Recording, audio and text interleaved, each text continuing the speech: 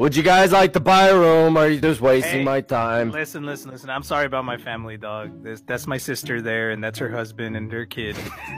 We'll take a clean room. How about a clean room? You got a clean room? Yeah, let me check if I have a clean room. Oh, look at that. I don't. Would you like the roach room or the murder room? What happened in the murder room exactly? A couple days ago, some bitch ate some kid's crayons and he threw off the balcony and cut her legs off. Would you like the murder room or the roach room? Listen, fool, if you can't get us a clean room, we're not staying here. You're not gonna find any better rooms than the Clown Motel, pal. The kind of motel is this? What do you mean, what kind of f***ing hotel is this, pal? Look around you, it's the best on the block! It's a clown motel! It's full of clowns!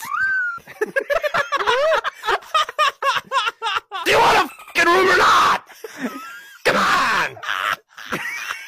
Listen, fool, if you can't get us a f***ing room, I'm gonna give you a 1-star review on Yelp, bitch! Oh my god, you aren't gonna give me shit, pal. Either buy a room or get out! I thought this was the Clown Motel, but a couple of clowns just walked through my door! What the f*** did you call me, dog? I'm going full Mexican on your bitch ass! Más te vale que nos des un pinche cuarto, si no ahorita te tumbo los pinches ojos, güey! Someone tell me what he's saying! What the f*** is he saying, dude? I don't speak Taco Bell!